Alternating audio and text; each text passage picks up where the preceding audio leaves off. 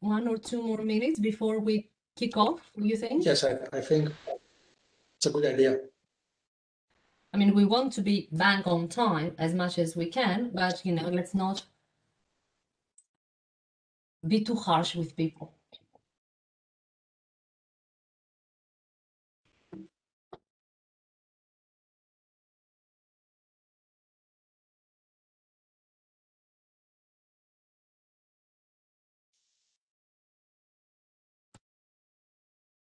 Καλησπέρα και Χιλέα. Καλησπέρα. Καλησπέρα, Αχιλλέα. Καλησπέρα. Professor Haldeakis is the Dean of the School of Philosophy at the National Kapodistrian University of Athens. Hello, we look forward to your greetings. Hello. Greetings to everyone.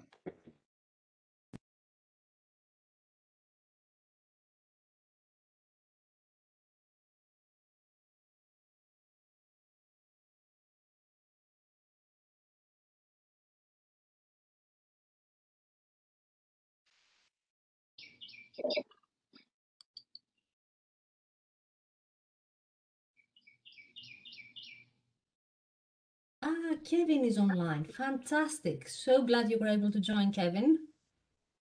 Hello there.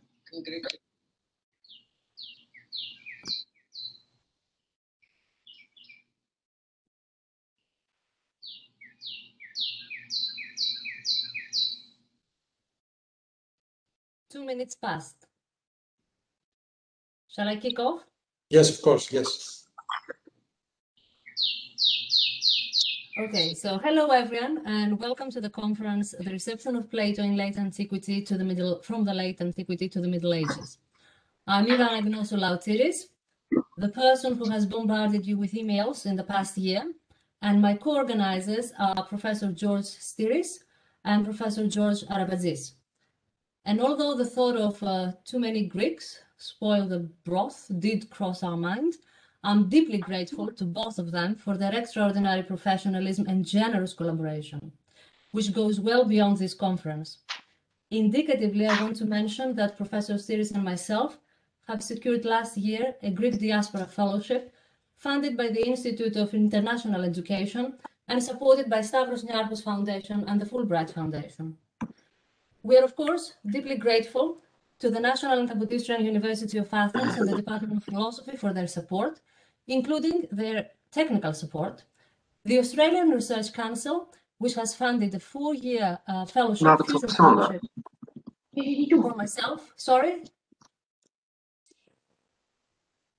for myself, which means they gave a classicist enough time to work on Plato, and Macquarie University, my home institution. Undoubtedly, the conference is ambitious in its chronological scope, but then again, we really want this event to be an opportunity for scholars working on Plato in different periods and different latitudes to get together and start talking to one another. As we all know, new ideas hardly ever come from a vacuum, and often it is a different perspective that leads to new insights. In our approach, we have been greatly encouraged by your phenomenal response to what was originally envisaged as a one-day conference. Only today, we will travel with you from Australia to California, Philadelphia, Montreal, Ireland, Portugal, Spain, Norway, Poland, Germany, and Moscow in Russia. And while I do want to say how much we regret that this conference is not taking place at Athens, so we can all have a glass of ouzo afterwards, there is something to be said about sharing your work from the comfort of your lounge, along, of course, with your pets and your interior design taste. While we allow you to settle with the new WebEx platform that many of you have not used yet, George Steiris will share with us 3 speeches. One from the Dean of the School of Philosophy at the National and Kapodistrian University, Professor Haldeakis, that we just met a few minutes ago, live, for which we're most grateful, and 2 speeches on video from our heads of department. Shortly after, I will present our keynote speaker, Professor Baltzly, and we will be able to stick to the schedule, if you're wondering about that, because there is this 20-minute break between the keynote speech and the start of the sessions. So that's enough from me. off to George and the greetings. Thank you, George. Welcome. I would like to welcome you all to our virtual conference. And without further ado, I would like to introduce you Professor Chaldeakis, who is the Dean of the School of Philosophy of the National Kapodistrian University of Athens, for a short welcoming address. Professor Chaldeakis. George, distinguished colleagues, ladies and gentlemen, in my capacity as the Dean of the School of Philosophy of the National Kapodistrian University of Athens, I would like to welcome you all and thank you for accepting to participate in this conference. An international conference about the reception of Plato from late antiquity to the Middle Ages. Conference organized by the Department of Philosophy of our school, the School of Philosophy of the National University of Athens, as well as Macquarie University.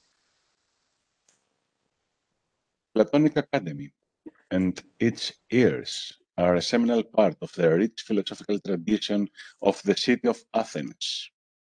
The National and Kapodistrian University of Athens serves as the keeper and the continuator of Platonic tradition. In an era where classical studies are severely questioned, the School of Philosophy of the National and Kapodistrian University of Athens resists by supporting and safeguarding by all means the past Greek philosophical tradition. I would like to congratulate the organizers for bringing exceptional Platonists to participate in this conference. I hope that you will enjoy the conference. I also wish that our cooperation will be fruitful in the years to come. I wish a great success at this conference. Thank you very much. Thank you, Professor Chaldeakis. And the next welcome address is from Professor Vana Nikolaidou, who is the head of the Department of Philosophy at the National Kapodistrian University of Athens. Let me share the address.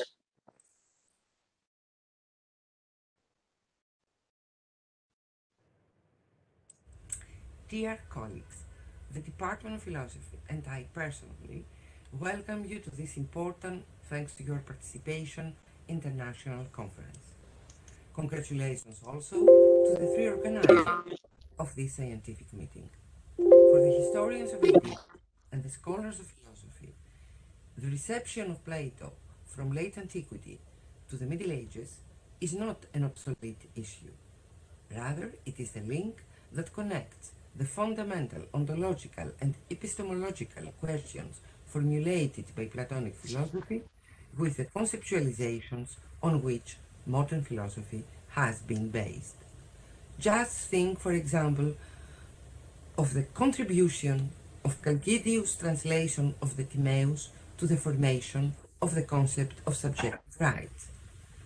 In addition, you need just to read the program of this conference, the variety of interpretative approaches, and the interest each of them presents to understand for the importance of this subject area.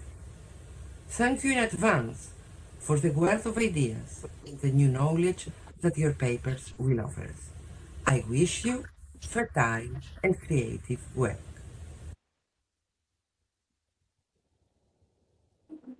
And we have also a third welcome address from the Dean of Macquarie University. Let me just...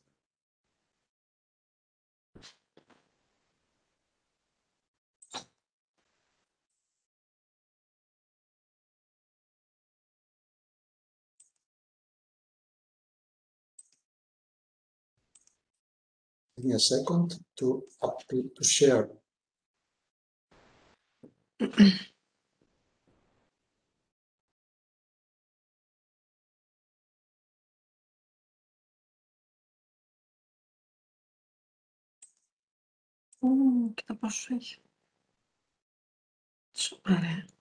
Παρακαλώ να κλείσετε τα μικρόφωνα σας.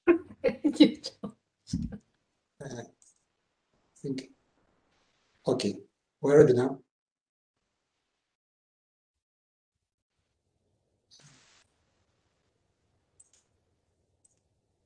Good, and I'd like to welcome you to the conference, The Reception of Plato from Late Antiquity to the Middle Ages.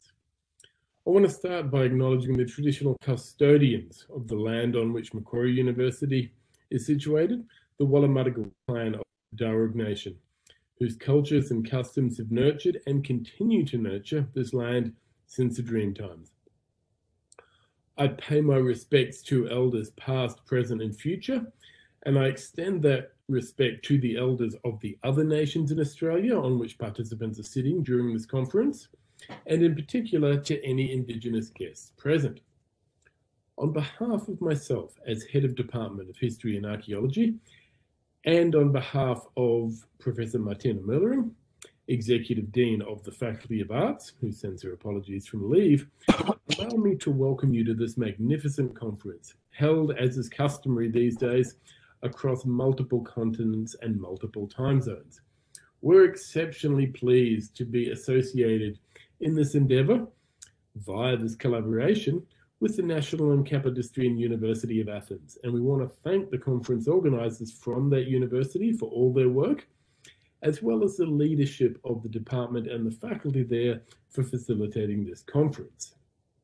At our end, of course, we have to thank our own Eva Anagnostou-Laoutides for her role in putting together this conference as part of her Australian Research Council Future Fellowship, which is now drawing to an end with a long string of events and publications over the preceding years.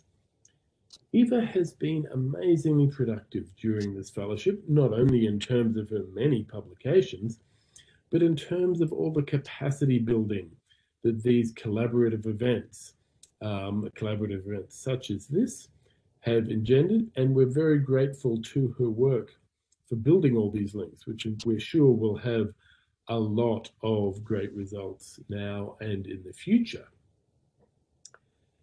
As an historian of late antiquity myself, although one focused for the most part on Egypt, I'm very pleased to see the theme of this conference, and only sorry that between having 2 young children at home and head of department duties at work, I don't have time to listen to any of the papers live.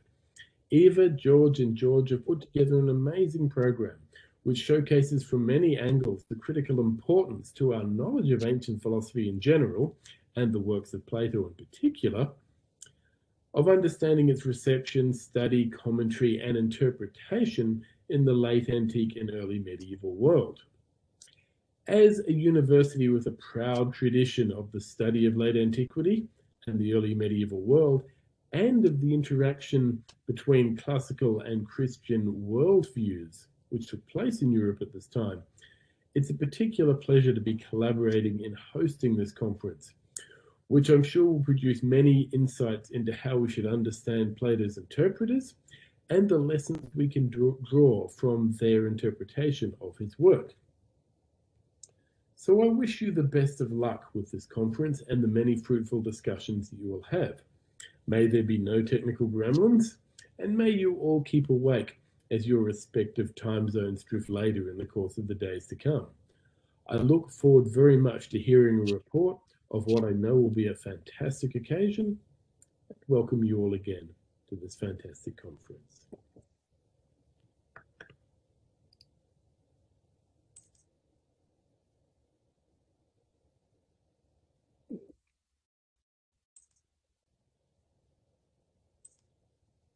So we're now ready to proceed. Okay. Thank you all for your patience. It gives me great pleasure to present you our first keynote speaker, Professor Baltzly from the University of Tasmania. an eminent researcher on ancient Greek and Roman philosophy, and a fellow of the Australian Academy of Humanities, Professor Baltzly, my former colleague at Monash, is known to have said, and I hope he hasn't forgotten, be careful which Australian Research Council grant you get. This, I believe, referred to the grant that dealt with Proclus's commentary on Plato's Timaeus. Nevertheless, over the years, Dirk has been undeterred from Proclus, and indeed, I'm told that the second volume, on top of the 2007 and 2009 volumes that came out with Cambridge University Press, I'm told that the second volume of the Republic Commentary with John Finnemore and Graham Miles is now in press. A bit later in the year, Michael Scher and Dirk will send the second volume of Hermaias, which covers the Palinode, to Bloomsbury Press. And after that, it's onwards, without any sense of tightness, to the myth of air. Today, however, Dirk will kick off the conference with a speech on philosophy in the service of empire. So please join me in welcoming Dirk. Thank you very much. Thank you, Eva and the Georges, for the kind invitation to give a talk this evening. I'm not sure that the invitation to kick off with the first keynote is exactly the best way to start, but here we are. The paper that I have offered for you to read this evening has a sort of light note to it. So we'll start off in a sort of amusing, provocative fashion and get on to serious philosophy later. I was occasioned to write this for the magazine of the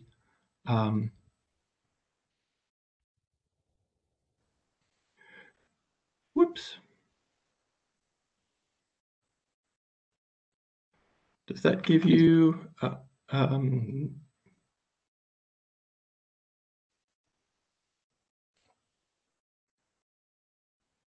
Okay, if you want the PowerPoint, I will upload, I will share it. That would be lovely, thank you, because I'm not very good at this, I'm afraid. I'm a Zoom person, and this is unfamiliar to me.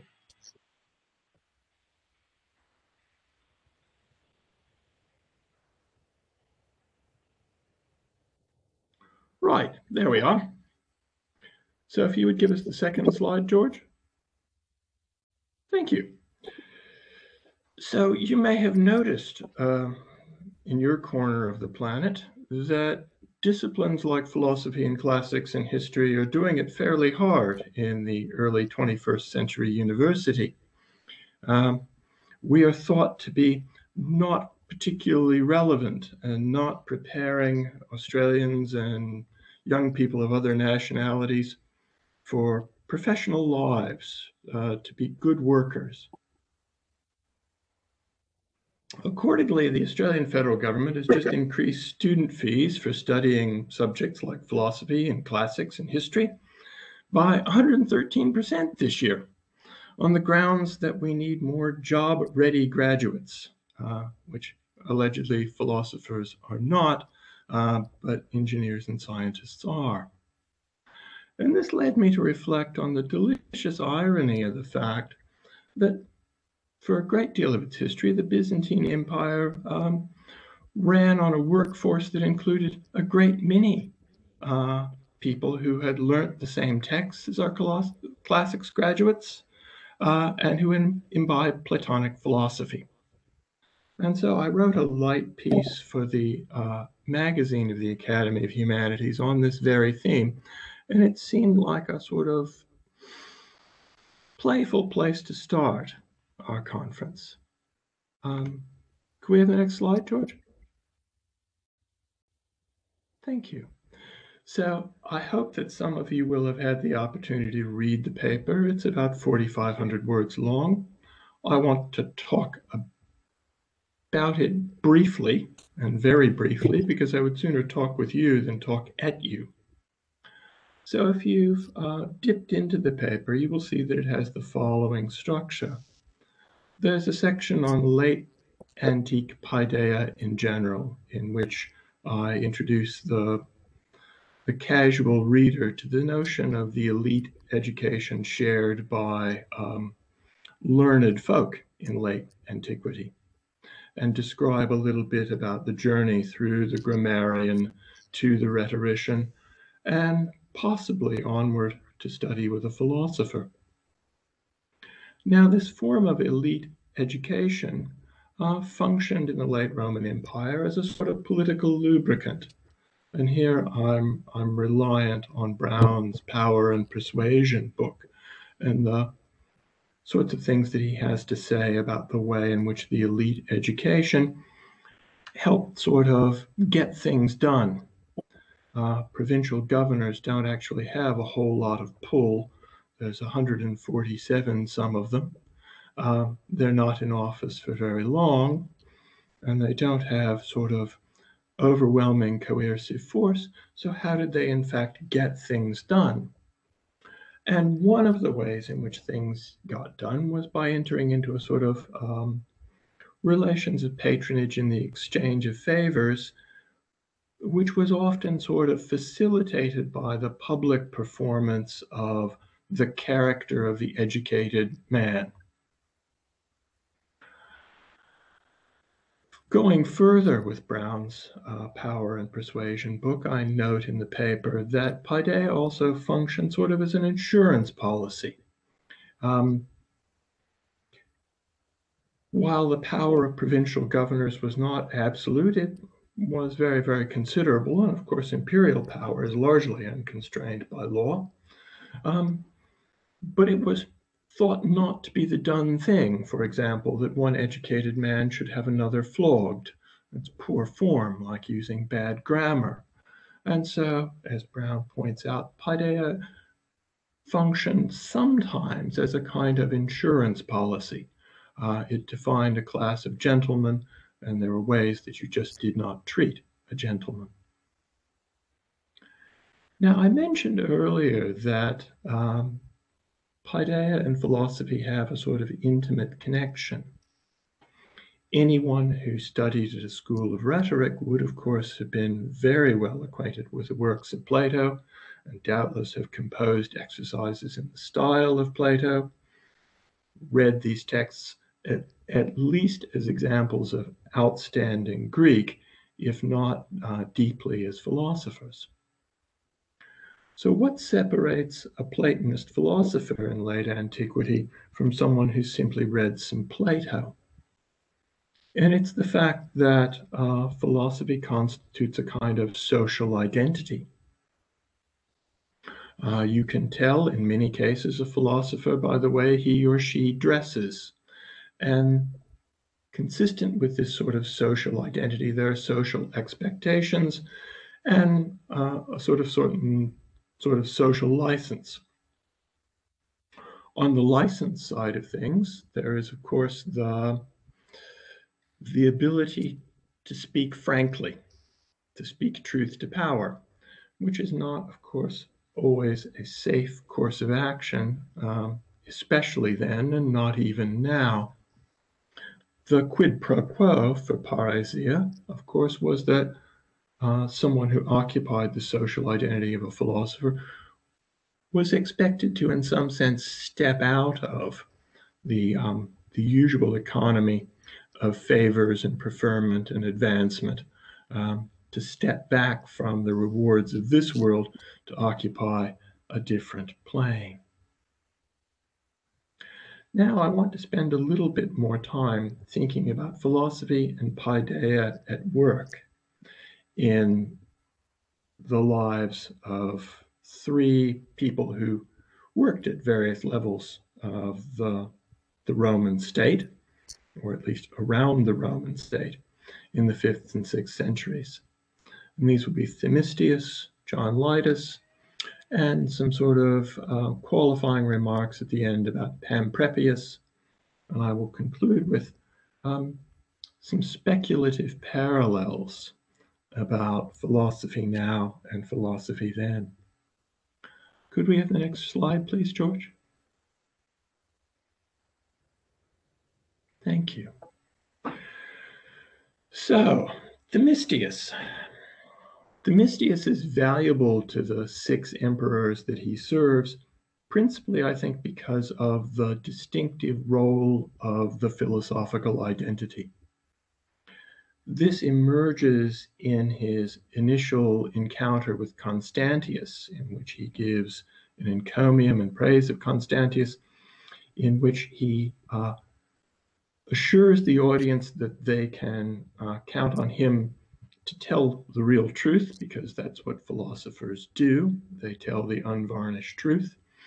And he sees fit to praise Constantius for his character and virtues that he connects with the political thought of Plato and, to a lesser extent, Aristotle. This, of course, provides Constantius with a certain sort of opportunity to have himself cast in a certain light. And they get on well. To the extent that we can discern from the orations and some of the letters Themistius' own political philosophy, it seems to be in conversation with frequently Plato's Republic. He seems to think that it's not requisite that there should be philosopher rulers, but rather that there should be philosophical rulers. That is to say, rulers who are civic analogues of divine beneficence, who are advised by philosophers. And the ruler is, in this sense, superior to the character of the philosopher, being a kind of living law. In the various emperors that he served, he plays the role certainly of publicist and very probably of advisor. But he mobilizes both his skills as a public speaker together with the kind of philosophical gravitas that attaches to the social role. People often point out that Themistius's orations seem a bit free with the truth here and there, or at least inconsistent with one another. And he's sometimes thought of as a survivor who blows with the wind in order to make the transition to the next imperial government. But in point of fact, none of the emperors that he serves has an entirely easy and seamless transition to power. And if he indeed does hold something like the political philosophy that I just sketched, he may well have thought that he did the very best thing that he could for the empire in legitimating each transition of power as it occurs. Could we have the next slide on John Laoutides, please? Thank you. Well, if Themistius is closely advising the emperor, Laoutides is hard at work in the engine room of empire in the Praetorian prefecture. Unlike Themistius, he doesn't assume the sort of public identity of the philosopher. He's not getting around in the tribune with sort of philosopher's cloak. Nor do we have any sort of very direct sort of evidence of his views on philosophy. But nonetheless, we know that he studies with Agapius, who is himself a student of Proclus. And if we think about the sort of challenges of John Laoutides' workplace, and we think about the Neoplatonic philosophy of Proclus, then there are at least perhaps a couple of speculative ways in which his study of philosophy might have fitted him for the work that he in fact did. If you read his book on the offices of the Roman Empire, they didn't call it the Byzantine Empire for nothing. The administrative structure is very, very complex. The prerogatives of various offices are carefully circumscribed, and Laoutides has a lot of nasty things to say about people who get titles wrong, who don't understand whose duty this is and whose prerogative that is. And so I think that the the sort of mental space cultivated through the understanding of the complex structure of triads sort of fits him for the complex administrative structure that he occupies. And of course, these parallels between the sort of metaphysical structure of intelligible causes and the civic and church order, of course, mirrored in that other work that's sort of dependent on Proclus. One of the things that's clear if you read a little bit about Laoutides is that there's a kind of tension between looking out for number one in this bureaucratic context and looking out for your particular department. And one might suppose that the subtle reconciliation of opposites in Neoplatonism mentally fits a person for trying to reconcile those tensions between securing advancement for oneself and securing the good of one's whole department. Could we pass on to the next slide, please, George? So, what made philosophers and educated people valuable to the administration of the Roman Empire in late antiquity?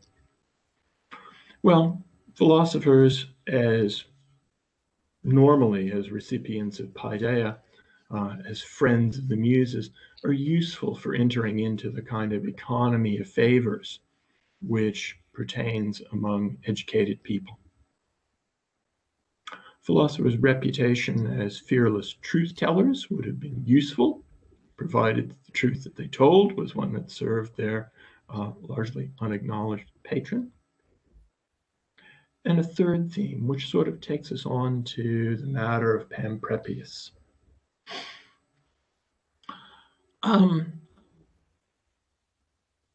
There's a widespread view in Platonic political philosophy in late antiquity that there should be a mirroring of the political order and the cosmic order. And this comes back again and again and again in Proclus' commentary on the Republic. And there is also the notion of the interconnection of all things. A Platonic philosopher is someone who should understand that kind of interconnection and be in tune with the cosmos in general. And given that philosophers are, particularly pagan philosophers, are supposed to be sort of exceptionally pious in a distinctively philosophical way, that is, of course, one way in which one could be in tune with the cosmos. Of course, another way of doing this is via divination. And this gets a little sketchier.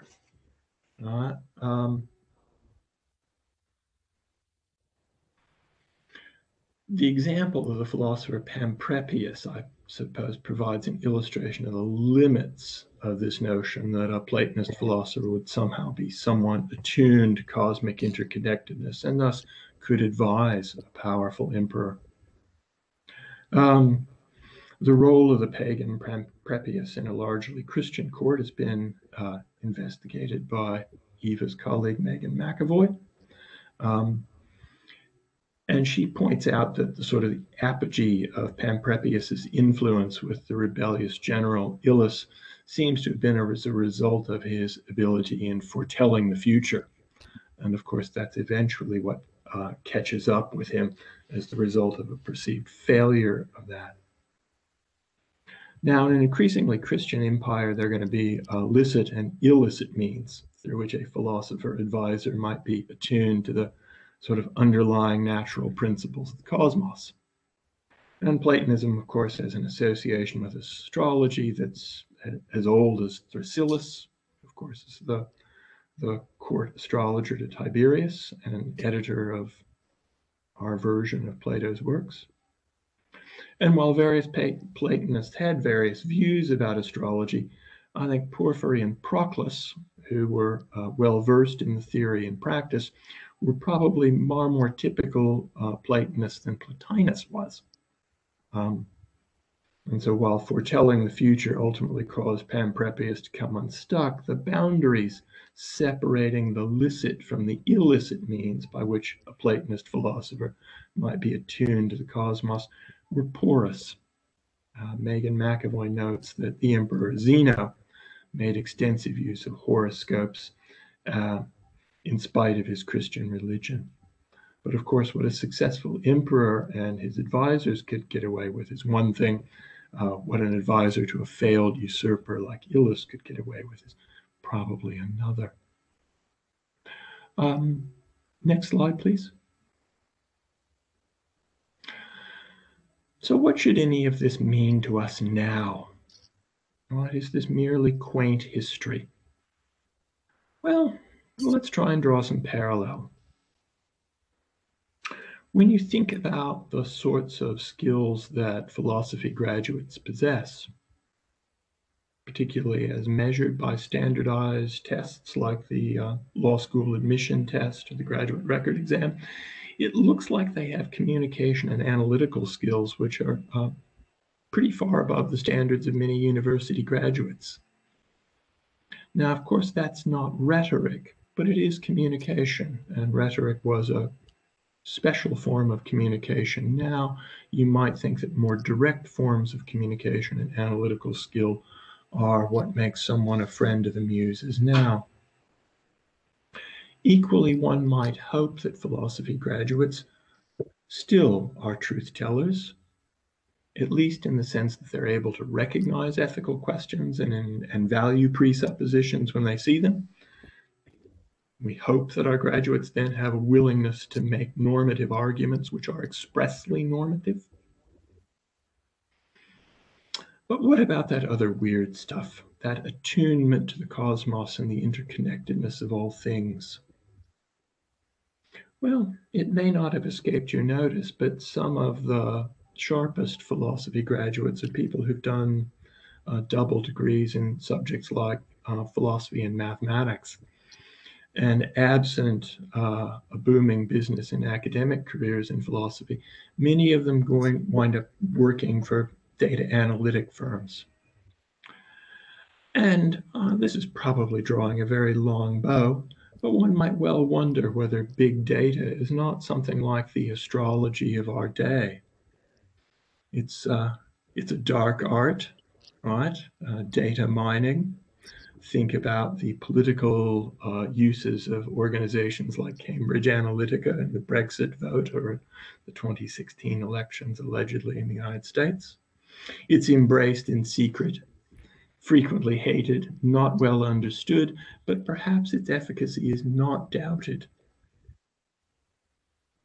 In any event, those are some reflections on philosophy graduates then and philosophy graduates now. And finally, George, the last awe slide, please.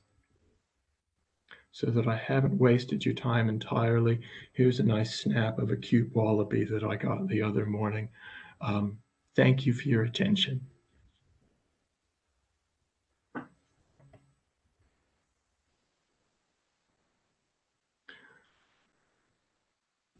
Now, Eva, will you handle finding people who have questions? Because I may or may not see them.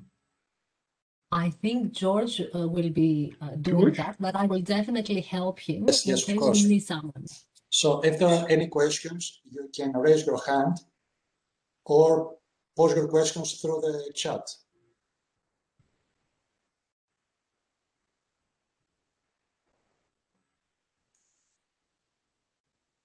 I think Michael has a question. Michael Champion, please. Thank you very much, Dirk. I wanted to go to the last idea about your modern philosophy graduates and wondered whether there might be some ancient analogues as well for the late antique Platonist. It seems to me that many modern philosophers are deliberately not attuned to the cosmos. That is, the sorts of debates that modern philosophers go in for are often so arcane or quasi-mathematical or scientistic or empiricists that no one could possibly care about any of the questions that they talk about, much less think that they have any relationship to reality. I wondered whether you thought that was too cruel an assessment of philosophy, but also whether there's something similar in the sort of arcane detail of a Neoplatonic system that has sort of gone to the ends of sort of test the argument out as far as it could possibly go into an area that doesn't quite connect to the rest of the reality around them, and that might in fact be something quite useful about philosophy. Yeah, nice. I think that people who are interested in, the niceties of modal logic are no less sort of out there than people who were particularly concerned with, how many intelligible triads there are, and would have been seen as such. I suspect that in late antiquity, that particularity, that oddness, is perceived as sort of on a continuum with the peculiar speech of the possessors of ordinary paideia. Right? In the paper, there's a nice pulled quote from Diomedes' Art of Grammar, where he's talking about people who learn rhetoric, all right, sort of paideia up to philosophy. We are recognized to be as much superior to the uneducated, who by the formlessness of their rusticity and the disorder of their untrained speech wound and even maim the purity of language guided by strict rule, and obscure the brilliance of its elegance, which is the fruit of art, as they themselves seem superior to beasts. There's something good about being set apart, right? The problem is that financiers who may be set apart don't inevitably see that an interest in modal logic sets you apart and on the same side of power relations as an interest in sort of algorithms to predict futures markets. But of course, as many of those people make that transition, it emerges that in point of fact, that kind of very particular fussy logic chopping does have its uses. Right? But I think the public perception is different. Right? It put them on a continuum with the educated elite. But because we don't have anything that plays the same sort of role as paideia does, that looks different now. And maybe it's a good thing, right? Because, I mean, some of the power of paideia is the power of, an Oxbridge classical education in the mid-20th century, right? As valuable for the way it sets you apart from hoi polloi as it is intrinsically. Thanks.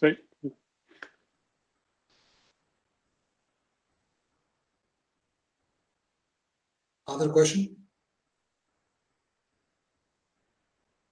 Eva? Thank you, George. Now, I've already sent you some reactions to this paper, Doug, but I kept thinking about it. Plato, as we know, did try to interfere and educate the Sicilian tyrants.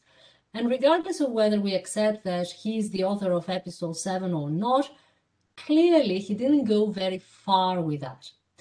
So why do you think that philosophy being useful to the leaders is a fruitful way for its survival? Sorry.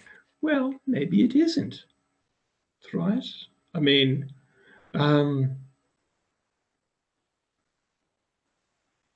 it's a question worth asking, because you might well wonder whether the circumstances under which philosophy has been written for, the last 100 and some years, as a department within the research institution, whether that's an inevitable part of universities into the future. Call me pessimistic, but... And so thinking about whether a return to something like Hellenistic philosophy, right, where this is much more a sort of marketplace phenomenon than it is a sort of established place within a funded institution, that might be the way in which philosophical writing gets done in the next 100-some years. I mean, who knows what things will look like by 2050? Plausibly hotter and much less congenial. And one of the things that I think is up for grabs is what the universities of the mid to late 21st centuries will look like, and whether they will inevitably include philosophy and classics departments. All right? But the question is a question, goes with, it's definite. What I'm trying to say is there any other way of us reacting to the way things are going? Well, I mean, I think it's not accidental that which parts of the Platonic corpus are regarded as particularly important and salient varies with sort of material circumstances under which people do philosophy, right? So when one thinks about the way in which Plato is being read in the Hellenistic period, right, the fight is over who's the Socrates, and particularly who's the Socrates, the aporetic dialogues. And it's possible to take seriously the idea that Platonism involves a form of skepticism. And I think that's probably not separable from the circumstances under which philosophy was conducted in the Hellenistic period. Now, by the time we're talking about, right, there are state-established chairs in philosophy and rhetoric. And it becomes, in some ways, I mean, there is, of course, vast amounts of private tuition, and then there are donations to the academy from wealthy pagans. So it's not part of the state, but it's not divorced from the people who own much of the state. It's a different thing. And of course, the focus of late antique Platonism is on quite different dialogues, right? It's the Parmenides, it's the Timaeus. It's not, I mean, the Socrates of Neoplatonism is not quite as stoic as the Socrates of Hellenistic philosophy, right? So, Platonism changes according to the circumstances under which Platonists exist. Thank you. That says a lot. Are there any questions? I think we have time for one more before we enter the parallel sessions.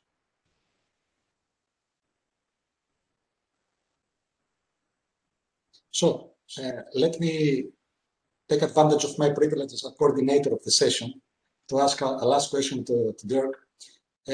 Following Eva's question, I would like to ask you, do you think that late antique funding to philosophers and schools of philosophy has to do mostly with supporting the state or safeguarding the old tradition, the pagan tradition? People who funded these schools, they aimed at the continuation of pagan culture, or they wanted to support the newborn state. Yep.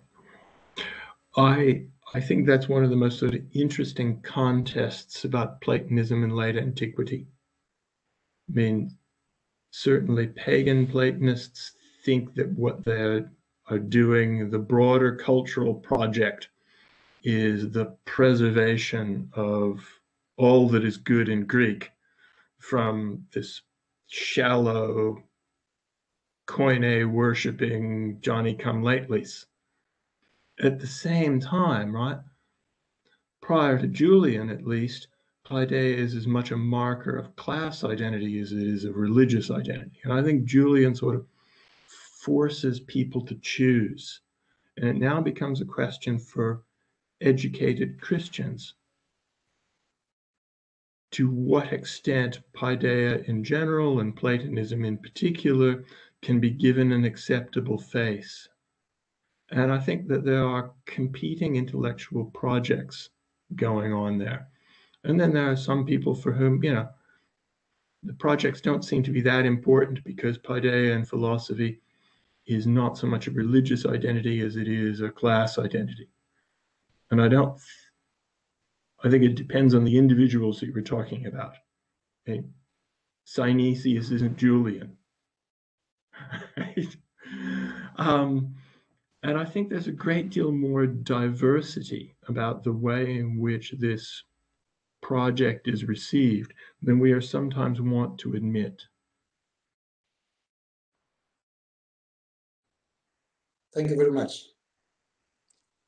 So I think that this first session ends now, and we have to move to the parallel sessions. The links are available at the program. So we'll meet again in about 8 minutes. George and Eva, must one commit to one of the streams, or can you hear 2 papers and then jump out and then go to the other stream? I think you can come in and out. Yes. Okay, thank you for clarifying that. Okay, thank you very much. Thank you once again.